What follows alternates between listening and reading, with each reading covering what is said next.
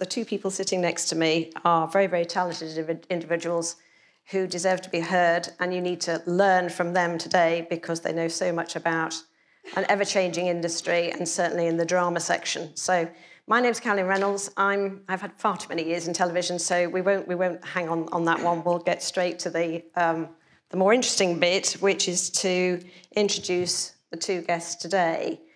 I'm going to ask Daniel and then Marlon to talk a bit about just where they started from, what they did, how they got inspired to become writers. Daniel? I would say it all started when we were in maybe sixth form college, actually.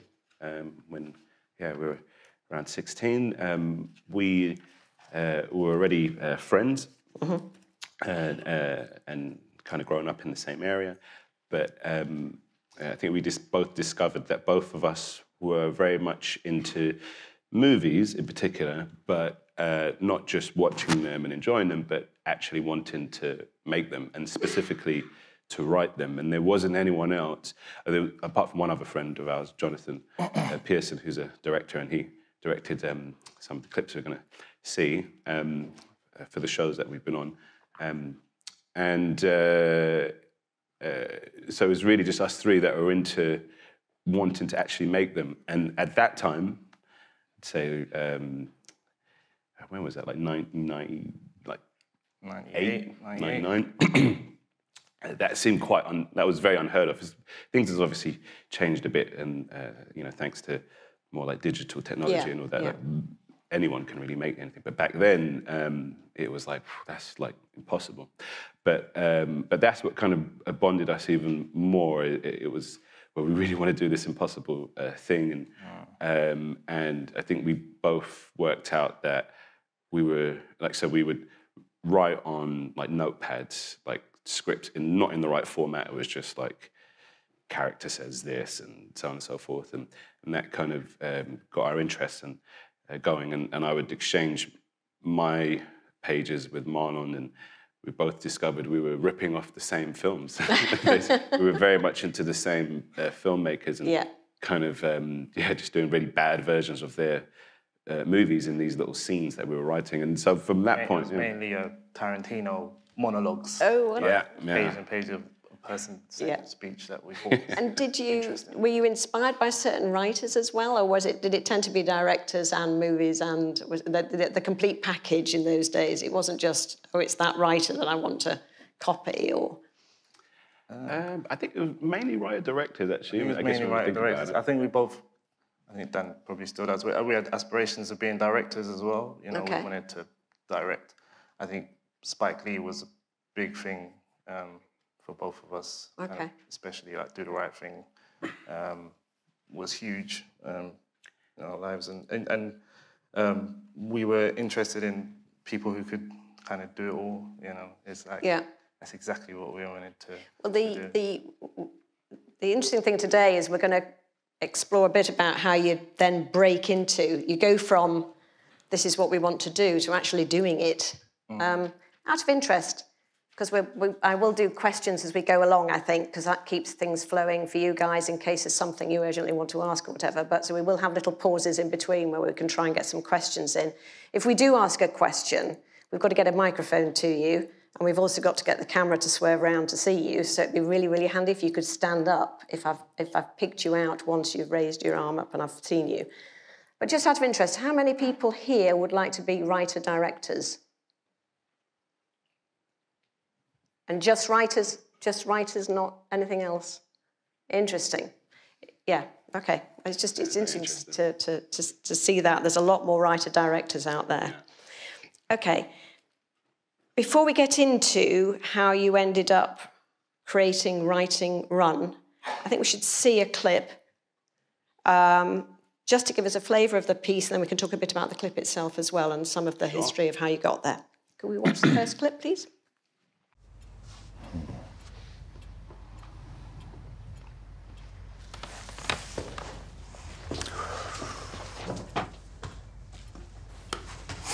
Father doping really works, you know.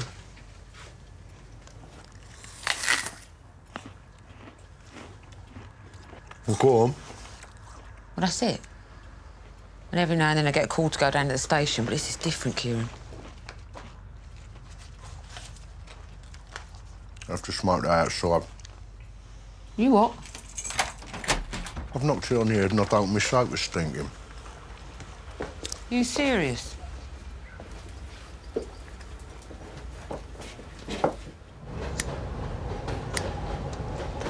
They've done something. Like what? I don't know, they're not going to tell me everything, are they? What are you round here for, then? They might talk to you. I'm not fucking shoulder crime. You're their dad. Yeah, I know that. What's you say like that for?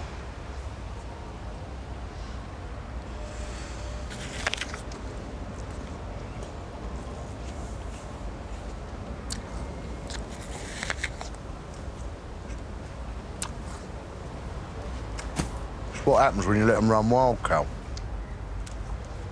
We need to do something. We? I don't we anymore. Perhaps you can stop telling everyone we're still together. What the fuck you just say? Kieran. Don't do that. Don't say something and pretend you never said nothing. I fucking hate it when people do that. I didn't come here to talk about us. I need your help. Say what you just said. Oi, I'm talking to you. Where you going? I ain't seen you in God knows how long. They say you say hello. Oh, fucking, it's a puff on that. Stressing me out.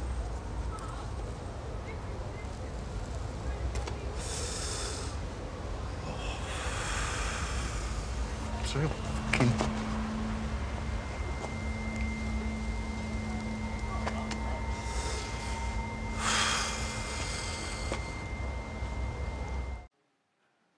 Great tension all the way through. Tell us a little, this was a major first step for you, wasn't it? How did the process happen on Run? What happened? What was the, how did you get there? So it was our first TV show, and you know how we broke in. And it all started when we wanted to create an online series. Actually, so it was originally envisioned as, but this was like in about 2008 at the time. And so back then you had like webisodes and stuff like that, and just like these little 10-minute clips. So we envisioned it to be these little small 10-minute stories that all eventually kind of connected in some way, but you could kind of watch them as standalones as well. And that they would amount to like an hour once you added them all up. But then, and the idea always was to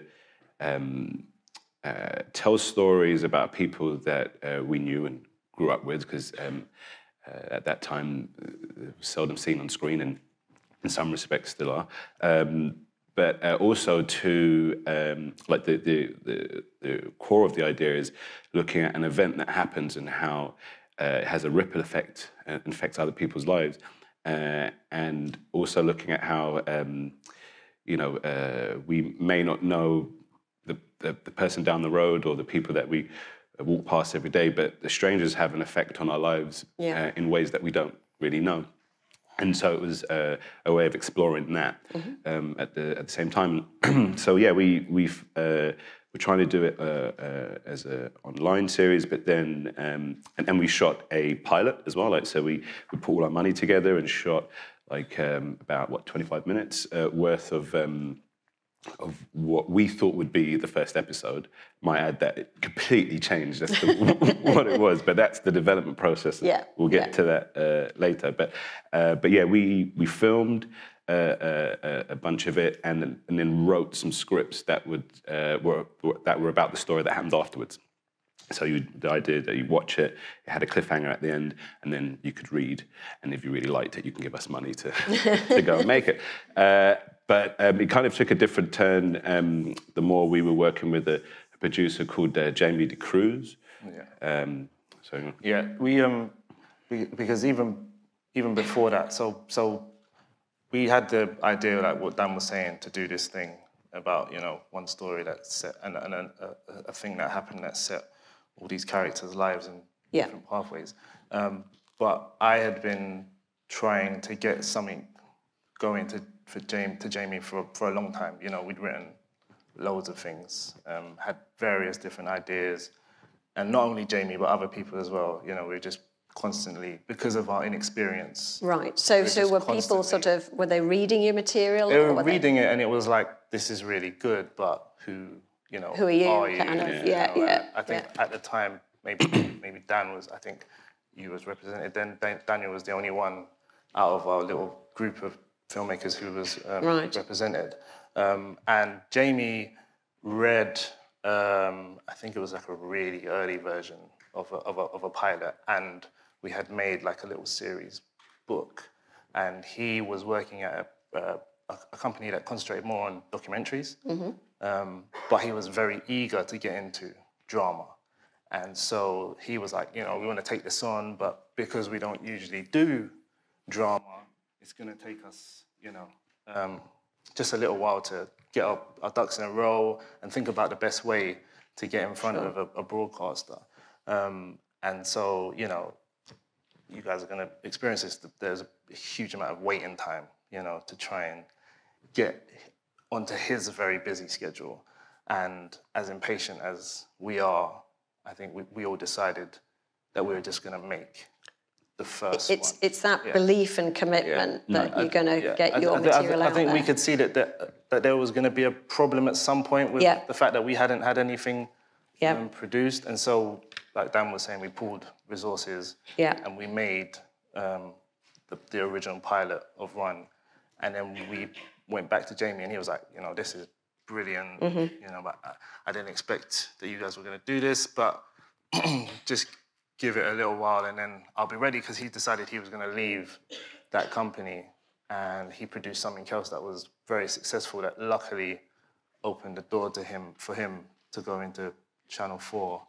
And I think the thing that gave Channel 4 some belief in us was that pilot. Okay. So it was very much about relationships, timing, commitment, let's be honest, huge commitment to just not take no for an answer, which is it's just a... I think it's about, and I think it's like, sometimes it's that kind of like lesson of just go and do it. Because I don't think without us saying, we're just going to make it, I don't think we would have got as far as we went. That feels like something that a lot of people are doing today. They're like the comedy series, People Just Do Nothing. Was kind of a bit like that. They done a lot of it themselves before they had gone to a broadcast. It's almost showcasing, isn't it? Really? Saying this is what we can do. Yes. I mean, the process. It might be interesting just to watch the second clip, because the process that you go through obviously then leads to having to work with not only in that instance Jamie, but other directors, actors. People then start to get involved because now suddenly your material is getting out there, but you're now getting experiences of dealing with a team. Yeah. Should we look at the second clip and then we may talk a little bit about that and get some questions? Sure. But we'll see the second clip, please.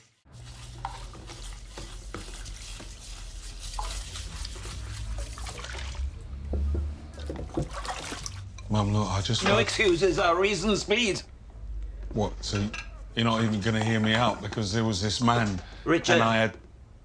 You're my child, and whatever you tell me, I want to believe. Sabrina doesn't have to. What does that mean? You must stop this. Let it go now. I'm telling you, let it go. Before it's too late.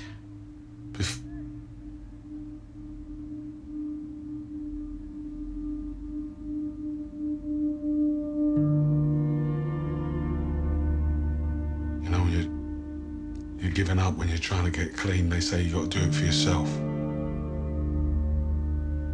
Do it for yourself and no one else.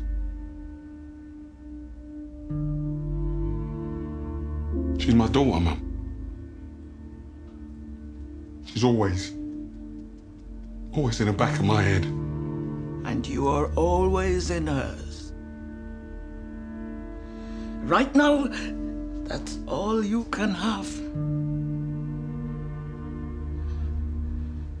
So leave her alone, please. Please, son.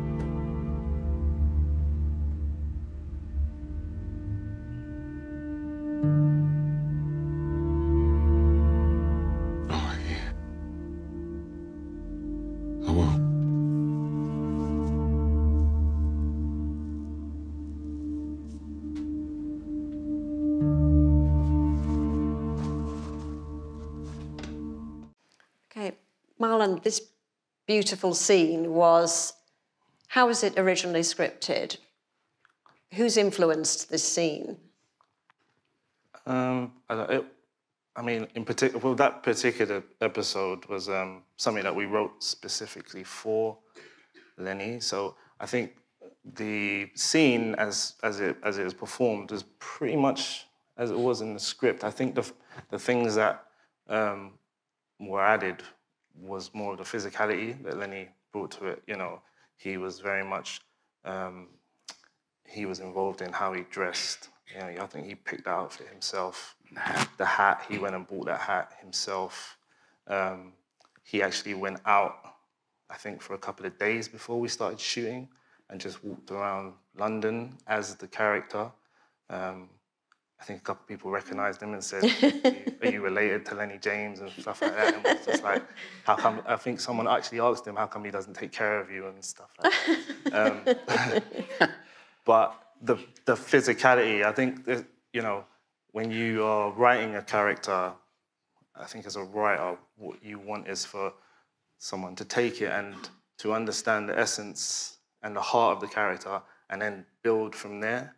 And I think all of the nuances and the subtleties were things that, you know, he might have added to particular parts of the scene. But, you know, words on paper, that was very much our scene. It was kind of based on a few real life kind of instances that we'd been around. When I think you as a recovering addict, your mother is usually the last one to say, "Done, it's over." Yeah. And did you find, because there was a very good cast overall, wasn't it? Say with Olivia Colman, did you, in the scene we saw before and beyond in the episode, were you did you know that they were going to be playing those roles? And I know you'd written to Lenny, I think, and you're saying... But not to Olivia, no. Right.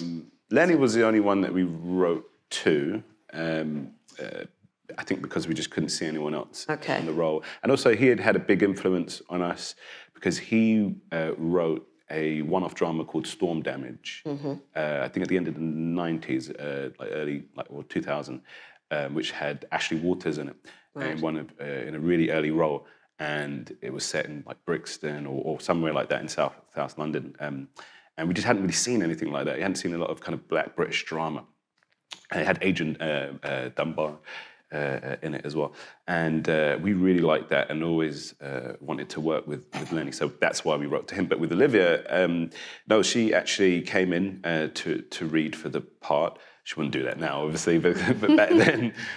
Which she probably would for you. No, she I'd like to think so, yeah. But this was like before the BAFTAs and everything like that. But we had seen her in Tyrannosaur, loved the film, loved her performance. And so when she came in, she added a lot of details to that character that we hadn't envisioned, and like Marlon was saying, she kind of got it and then added more to it. So so that was a nice kind of chemistry there, you know, where she kind of ran with it and really made it her own. Good. Okay, well let's. I'd like to throw this open to guys. Is there anyone out there who would like to ask a question at this point, which is very much about the early stages of the career, so to speak, so far? Anyone? Any questions? There's a lady in red over there for the first question, and then we'll come to this with this gentleman here. If you just keep your hand up, we can just see, we'll get a microphone to you as well. If the lady in red could stand up, wonderful, thank you. When did your big break happen for you guys? So I guess it would be the show that we were just watching. That again. So well, maybe there's two. You could arguably say. So I won't deliberate too long on this. But so I think first of all, there's just getting like representation as a writer, and so that happened through writing lots of spec screenplays and through a person that I knew who was a director and also a writer and was repped at a literary agency. I asked him to send those scripts to his agent to see if she'd be interested in representing me. And I also tried other agencies, and most of them they don't read unsolicited material. Some do, but most don't. And so there were lots and lots of rejections until I managed to meet someone and befriend them and get the script to the agent. And so, and then through that and developing Run with Marlon, he also got repped by the same agent. And so I would actually say that's a massive part of like having a big break, if you like just having someone who now professionally represents you and can go and set you up with meetings. It's not like the be all and end all. Like you still have to put probably more work in once you have an agent, because you need to be thinking of new ideas and also be suggesting to them which producers or directors you would like to meet. So I would say there was that, and then some time later, going through the development process with Channel 4, making the show was like, I guess our break in. Okay. Could we take the second question here? If you wouldn't mind just standing up for a second, just so we can get the camera position. Okay. How important would you say smaller scale projects and creating a portfolio before, for example, being able to make that TV show, that the first one, is compared to just getting the script to make it a good pilot for that TV show? Particularly in this day and age, because I think when we were doing it, it wasn't happening as often. It wasn't happening that people were kind of coming together and then going off and making, like now, I think people are, making whole series of shows before they even go near a broadcaster. There's lots of stuff on YouTube and so on. But I think if you don't have, it's important, if you don't have a massive background where you've got lots of stuff to show people, to show that, we're capable of doing this, then it's really important. Like when we started, we were just South London boys trying to break into an industry that was quite difficult to get into at the time. And I think when Channel 4 saw that original pilot, I think just instantly they knew, the tone and the style and the way we wrote from that. So it was kind of like there was almost like a familiarity with us from the start. So I think it's really, really important. I think we were lucky as well, and it says a lot of you in here are writers and directors.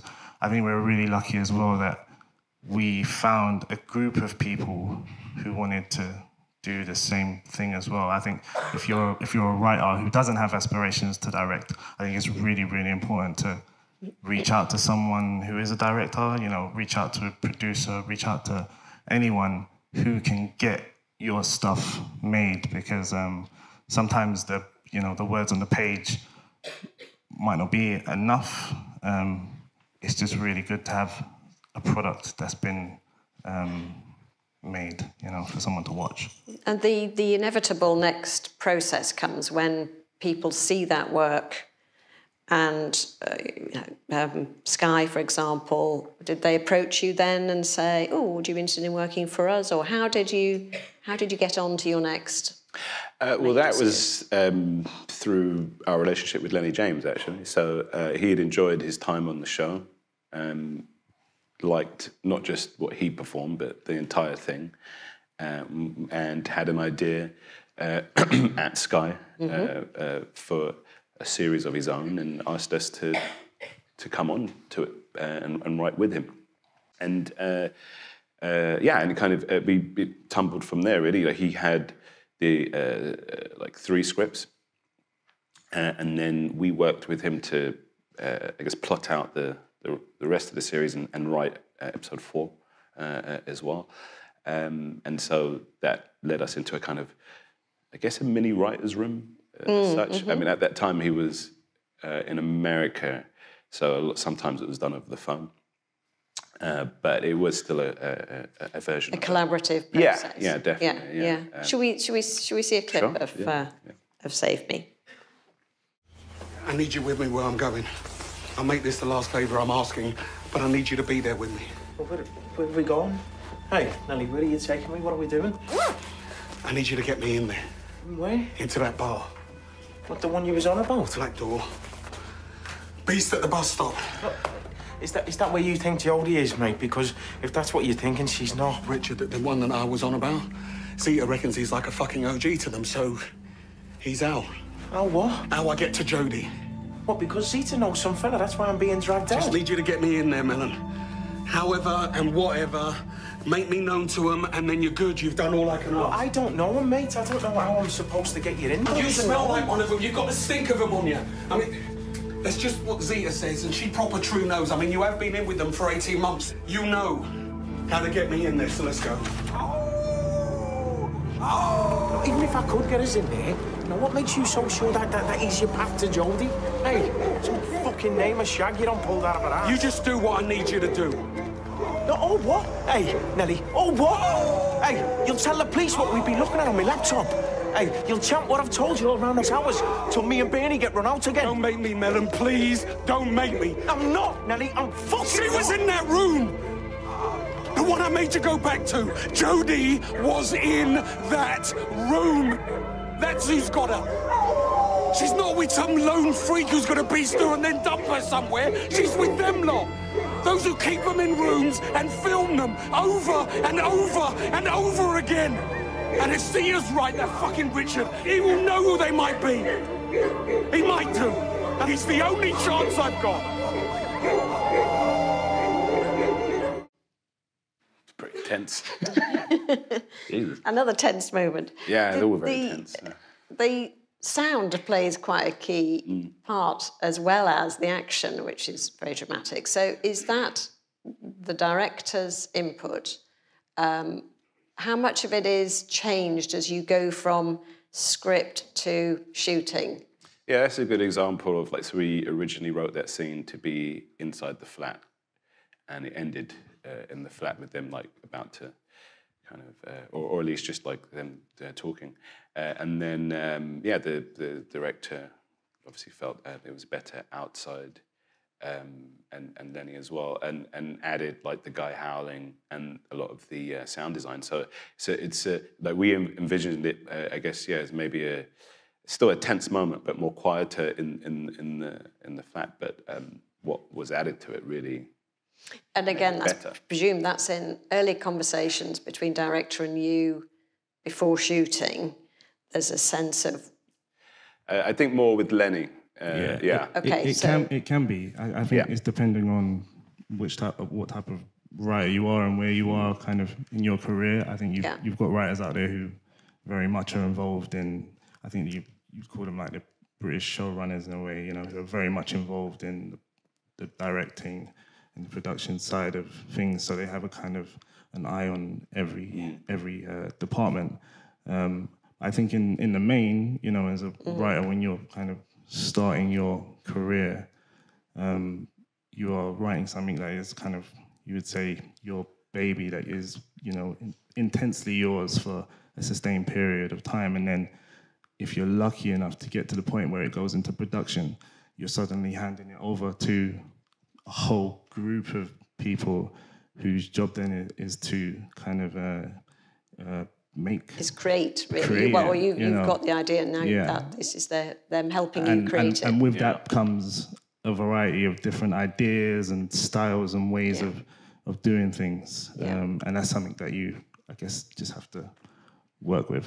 Yeah. It's a very collaborative role. And how do you find working together? Because that's quite unusual as two writers, isn't it? I know some people do, especially in comedy they do, but how does the process work? Does somebody write the initial draft or? We can do. I mean, it's kind of, so we're together plotting out and outlining the you know, whether it's an episode or a feature film. And then, so for example, if it is an episode or a feature film, we'll carve that up into, I guess, an act structure. And one of us goes away and writes one, one act, maybe other act two, and then based on the outline that we both agreed on, and inevitably by kind of parting, we're going to discover new things, which is the whole point, really. It's to kind of, yes, to flesh out what we've agreed on, but to sniff out anything new that might be better. And then so we come back together to see if that's happened. And then I guess we critique and give feedback and again come to a consensus on what the rewrite will be. So I'll rewrite what Marlon's done and he'll rewrite what I've done.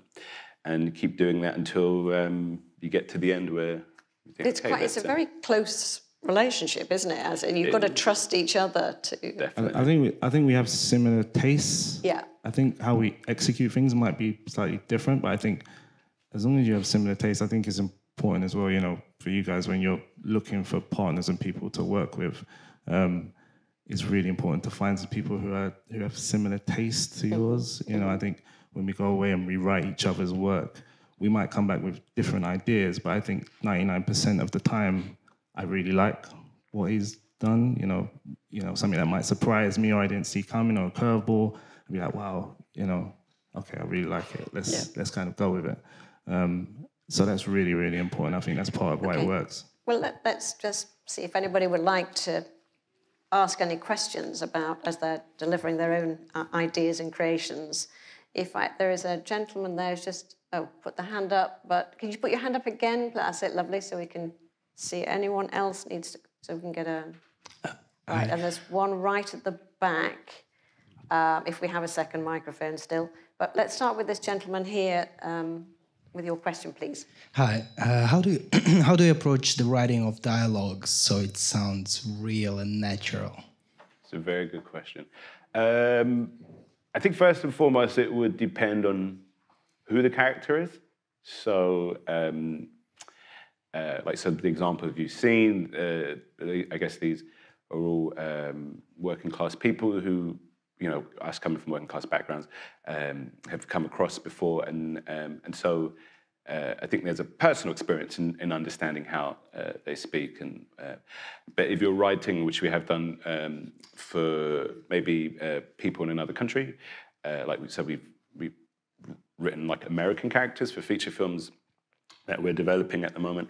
The best way is to research. I would say, try and find anything where you can hear the type of person that it is that you're writing is speaking, and also I think we try and always adhere to an emotional honesty. So by that I mean, so maybe you could argue, if you really want to get down to it, maybe someone wouldn't speak precisely like that, but on an emotional level, it makes sense and it connects.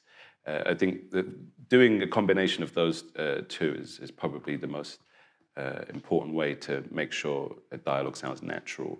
We don't really talk it out. We don't, some writers are a bit like, oh, we're gonna, set, I think Tarantino's someone who says he does that. But I think for us, it's more in the reading. I think you can tell in the reading if it's gonna work. And a good acid test for that is a table read, right? So once something's going to be made and all the actors sit around the table just before production and start to say the lines for the first time, it's like the kind of the play version almost of something that's about to be shot. That's another way of making sure, is that sounding real? Is that, obviously they're going to add their own stuff to it. But ultimately, it could be a good filter for that didn't ring true. Let's cut that out. So I hope that answers the question. And at the back. Did you always want to be writers, and were there any other roles that you ever did? And was always drama your endpoint? Yes, yes, and yes, I guess. I guess so, yeah.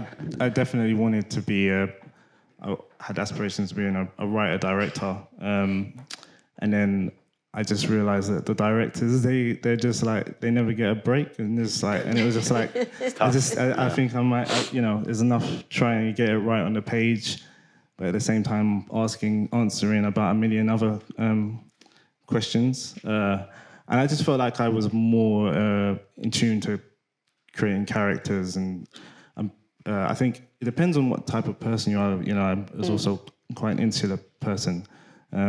So, you know, me and the page was a much more interesting relationship to me than me and, you know, a million other developments and a whole team of people. And I actually like to create something and then give it to someone and then collaborate with them and to elevate in the piece, you know. I love that part of being a writer. There's quite a few writers who talk about as well, as they get more and more experienced, that's when they might say, oh, actually, I might have a go at this now as a director. And that's partly because they have more experience.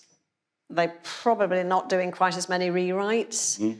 And suddenly they then do have the time to think about doing or to sort of follow it through. But I think, as you say, Marlon, I think it very much depends about the personality of the people involved. And sometimes if you've got a great relationship with a director, it's perfection because you know what you're putting down, they're going to make happen. Yeah, we have a very good relationship with Jonathan Pearson, who kind of co-created Run with us and directed the episode that you saw, Lenny James, and so that he's very much on the same page of us. I think it will depend on what type of writer you are as well. I think there are some writers who we have met and who are out there who, you know, what they do put on the page, and they are very, very protective of what it is that they do put on the page. I think when we work together anyway, because, you know, we do write separately as well sometimes, when we work together anyway, it's always a naturally collaborative process. So we're very, very open to people coming in and, you know, sharing ideas and so on. But there definitely are some writers, and it's not a bad thing. There are some writers who are like, you know, this is my heart on the page, and, you know, you're going to have to fight very hard for me to change it. Yeah, I think it's very much depends on the individual, doesn't it?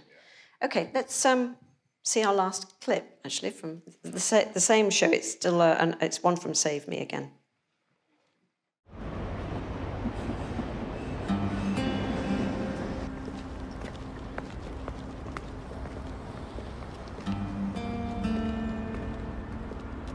Hold up.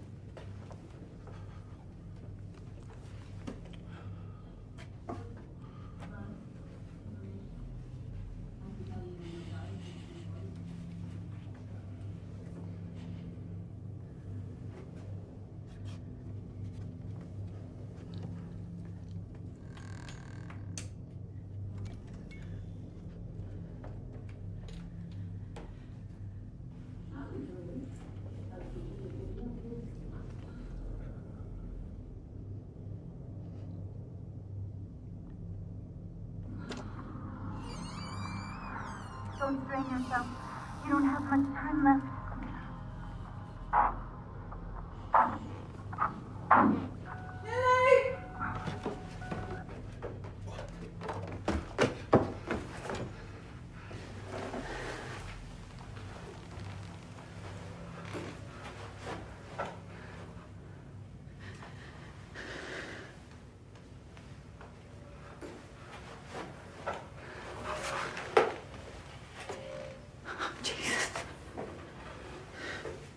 Huge tension again. Yeah, you don't do much light stuff. I mean, when you stage direct, I mean, what do you just keep it very, explain, if you wouldn't mind, just that scene in terms of how you would describe that on the page. Yeah, so that was, I guess, an exercise in creating tension and suspense with very minimal dialogue. A lot of the stuff we've seen is lots of people talking and stuff, but as a writer, it's probably in a way more important to be able to tell a story through images more so than dialogue. So, so the way we construct that is to always bounce between the two characters' POVs, but not to illustrate every single thing that they're saying, only to highlight the things we feel are important to push that scene forward and or the story as a whole. I think that's an important thing to kind of remember as a writer, especially when you're describing action. You don't have to describe every single thing. You just describe what's the most important, and also what helps to keep pace and make the scene flow in a I guess dynamic way, especially in a scene like that. So yeah. Well, it's the, and I think it's that thing, isn't it, of confidence of writing, that you could say this is going to be about a stage direction that I'm going to put down because actually I can visually see it. I'm not. There's an example many years ago. I remember watching on a drama. It was actually on an episode of ER, but it was quite a fascinating one in that the last scene is about a doctor having to walk into a room to tell her husband that wife and baby have died. And we can all write the scene, it'd be very emotional, but we could all write our version of the scene of him walking in and he says it and the guy's there. But what they did was the writer said, no dialogue at all. I want to see through 2 glass doors. I can see through, and I'm just going to see the dialogue. I'm not going to hear it. And then you just see the father kind of collapse in a chair. It was a really good example of, it's not just your dialogue you're writing down, it's a visual of the whole show, isn't it? That's got to be conveyed, which I understand is sometimes easier said than done. Yes. What happens if you're not happy with how someone's directing? Have you ever had that? Have you ever had that thing? Or an actor saying, my character does this, and you're thinking, oh, I'm not sure that's... I mean, what happens? Because there's obviously got to be some conflict here. Yeah, there can be, yeah. I mean, what you hope is that you, at the beginning of the process, you are in a relationship with a director where you trust them, and that, like I was saying before, that you're totally on the same page. So stylistically and visually, you kind of, in a way, know where they're going and the stuff that they're going to come up with. I think with acting, it's a bit different. I think with actors, in our experience, we've always been more than up for anything that they want to bring to the table. And would that be in rehearsal or? In rehearsal, on the day of shooting, Okay. I think we have had instances in the past where an actor said to us, I know my character now, and I don't think that they would say these words, and can we have a talk about what they might say and how they might react in this situation? And I think in that instance, we're more than up for changing lines and so on, but I think the problem in that particular instance was that the actor wanted to change something that kind of had a massive effect on their whole episode and the theme of the piece and where they were coming from, the emotion of it all. And I think that's something that's very, very different. I think you can tweak lines and make them sound better and use colloquialisms and things that naturally that person might say. I think when you want to change like someone's backstory, I think that's when there might be a little bit of a problem, because the ripple effect of that is that you and in change that the whole instance, episode. if that happens, that's about you sitting down with director and actor and having a further discussion about why that character is created that way and what you want from that character, so that the artist is clear. Yeah, definitely. Yeah, if you can, in particular, like the director for the actor is very important. So you have to be on the same page as them. I mean, of course, if a director has different ideas, I think it's a similar situation where you have to talk it through and try and find what it is that they're not connecting to. And that might mean a tweak, or that might mean you convincing them, or recalibrating the way that they see something. Yeah. I think that's you know, sometimes people, like the way we would envision a particular moment to go might be different to someone else, and it's about trying to convince them to get them around to your way of thinking, but in very diplomatic ways, and it can be done without button heads. Yeah. I think as well, that's kind of like when you're talking about actors and stuff, that's something that's like really far down the line. Before you get anywhere near, you know, the production, you will have like, you know, pages of notes in some instances coming from 4 or 5 different voices about why a certain character should do this or why the story should go in this way.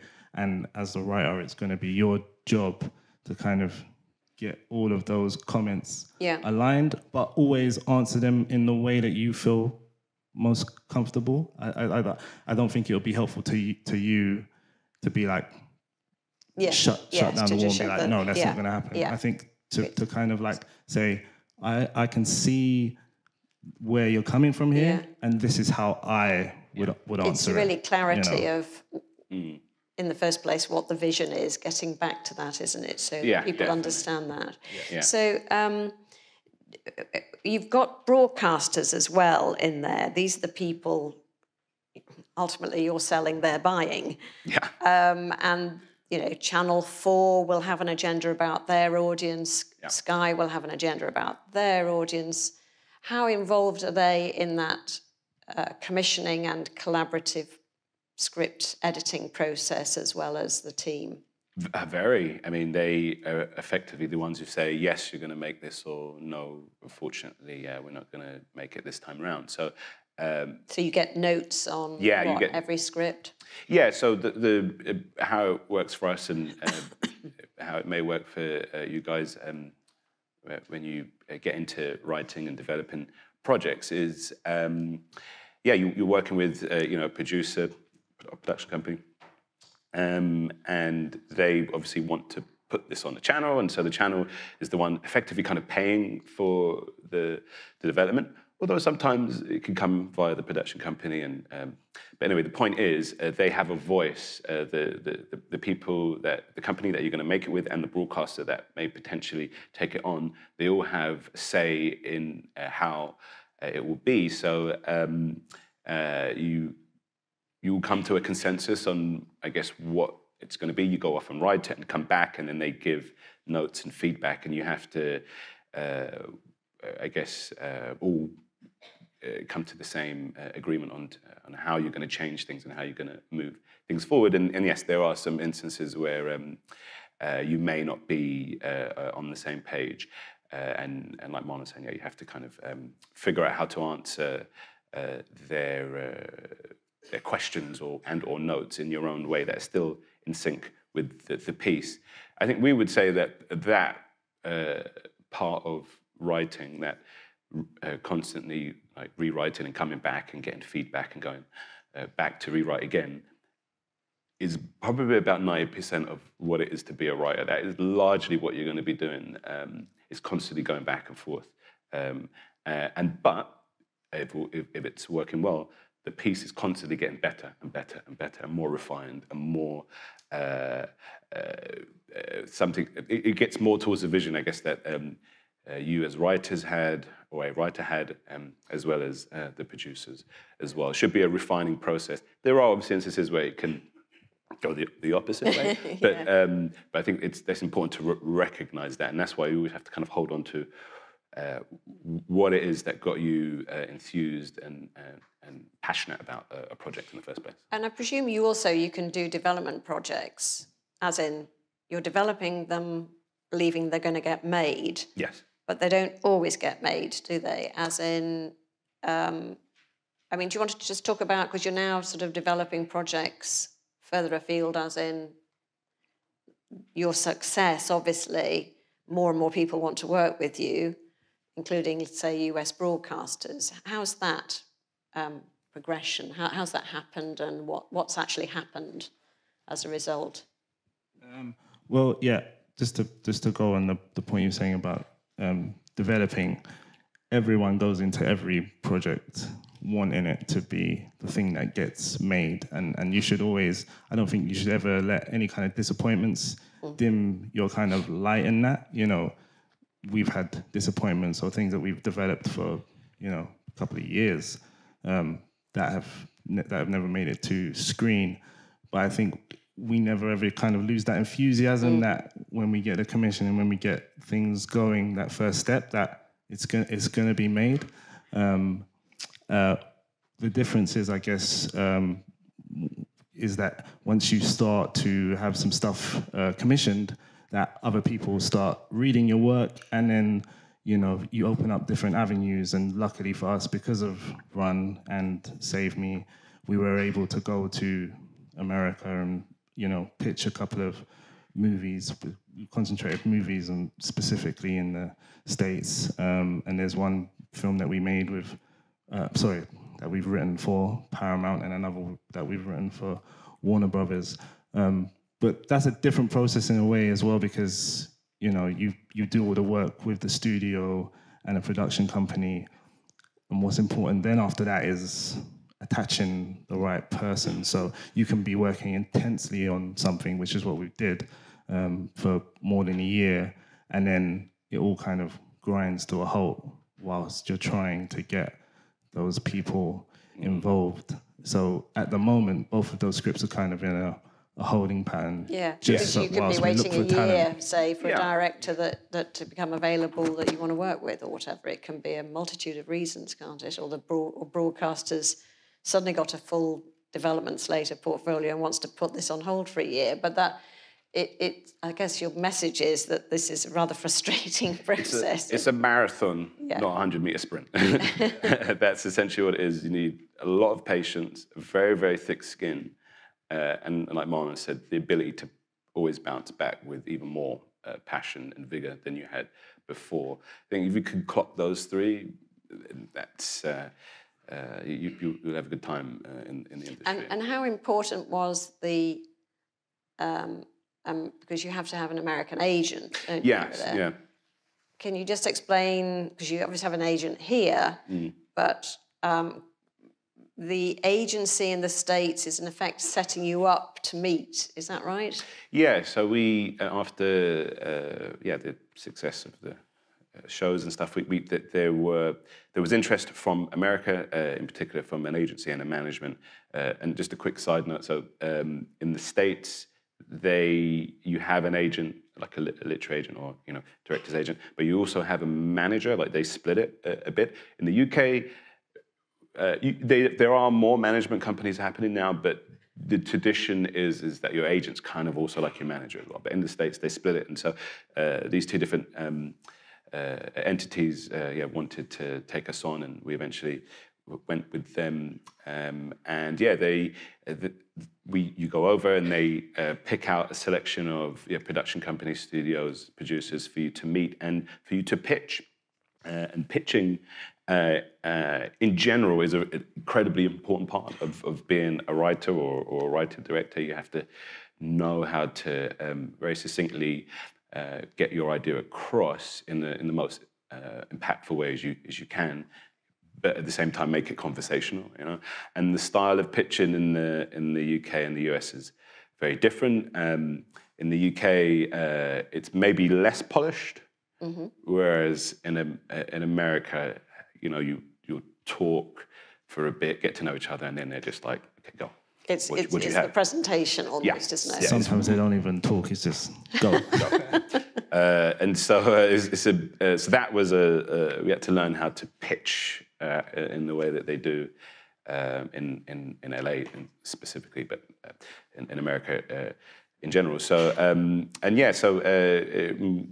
we managed to kind of understand how that worked, and got to sell two original ideas. And yeah, like Marlon said, they're in a holding pattern, but what that specifically means is that they've gone out to directors and you have to wait until the directors that they've gone to are very busy, so, and they also have other scripts to read, so you have to kind of wait, and that's when the patience comes in.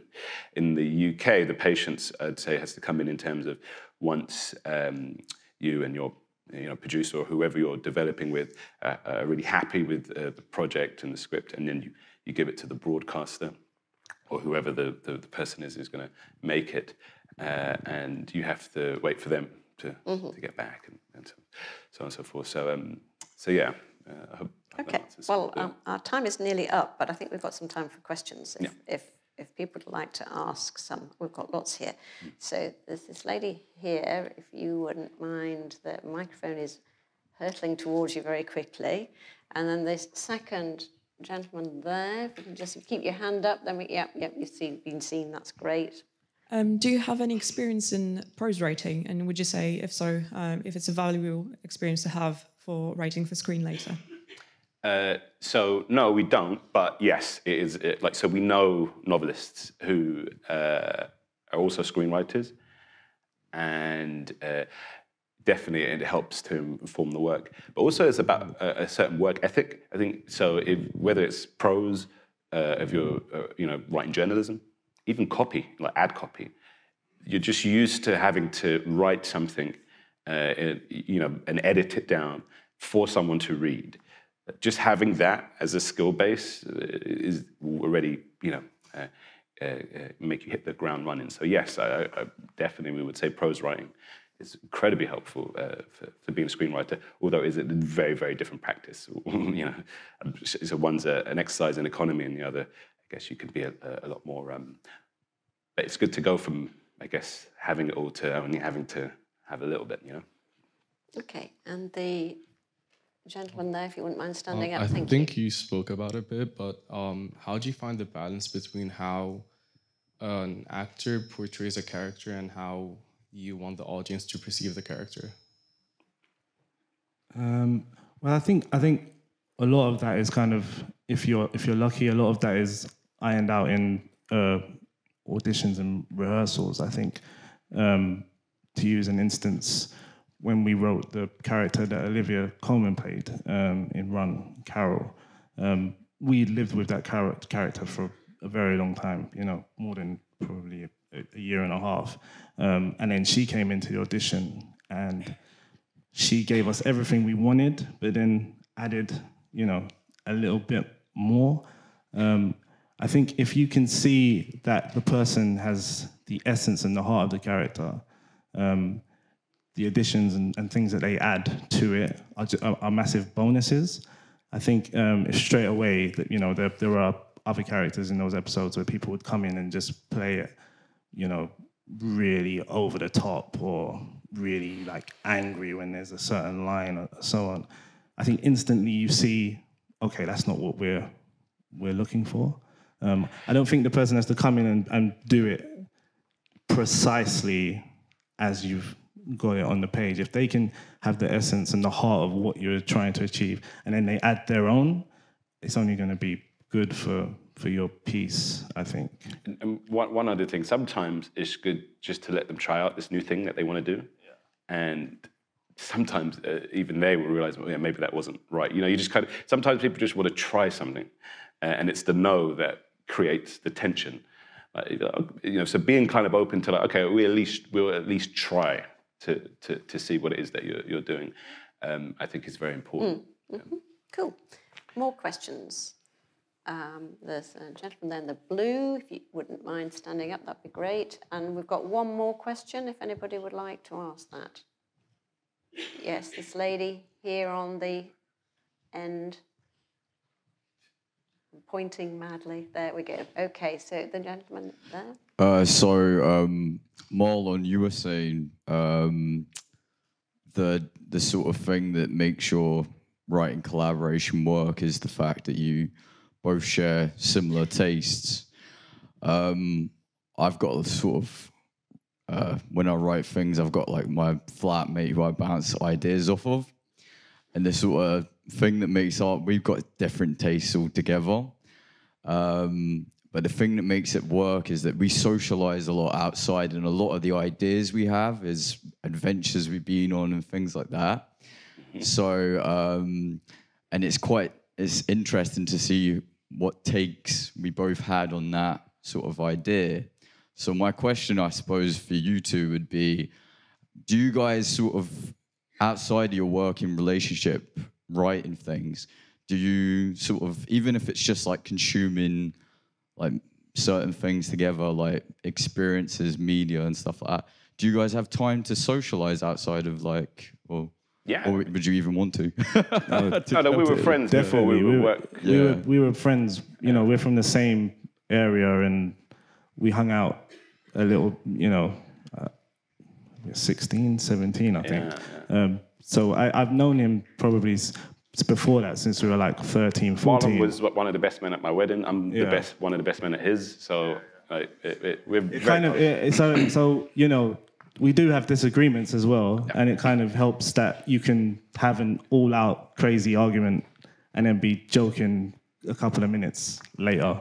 You know, I think the fact that we knew each other before we were writing massively helps as well. You know, because I think you do find there are some duos who write together who have met each other whilst being in the industry, you know, or maybe have even had some success as solo writers and then start writing together.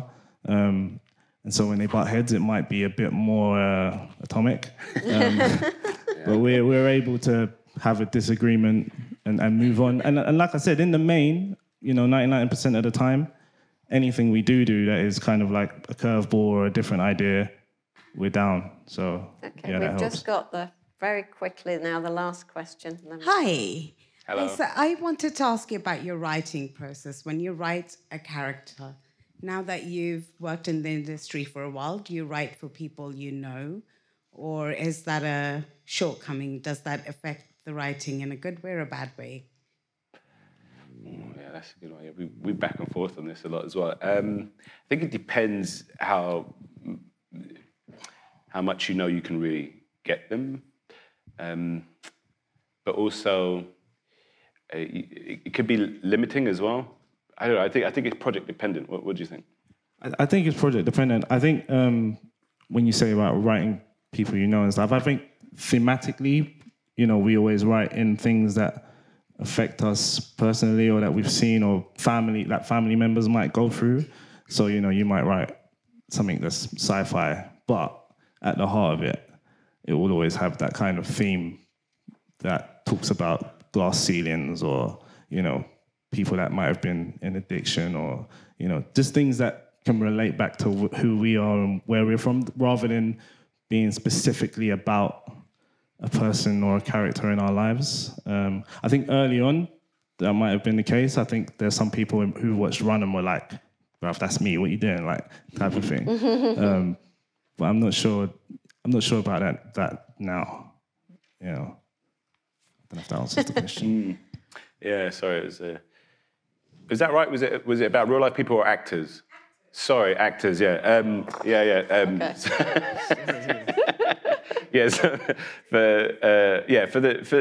I think if you're talking to your producers or whoever you're making it with, if they like the actors you have in mind, then yes, it could work to write towards them. For us, I'm talking about on a personal level. But if they want to keep it open, or sometimes this is what we find, like someone's like, we would be like, it'd be great if this person was in this role, and we've kind of got them in mind when we've been writing it, and they're like, yeah, I don't really like that person. And that's what can happen. So you kind of have to be able to move between, I'm talking about, have to be able to move between the two. But it's very project dependent. It's also quite good because it's a guide as well, isn't it? Which sounds weird, but if you're saying to the director, this is who I'm writing for, this is who I've got in mind, even if the director's then saying, ooh, or not available for 3 years or something, you can, it's giving everybody a sense of, that's the kind of person that we're after, so that can help with the casting process. Well, I'm sorry we haven't got any more time now, we've gone over our time, in fact. We haven't any more time for questions, but thank you for being a great audience, and Marlon and Daniel, thank you for a wonderful insight into your world. Thank you. Thank you.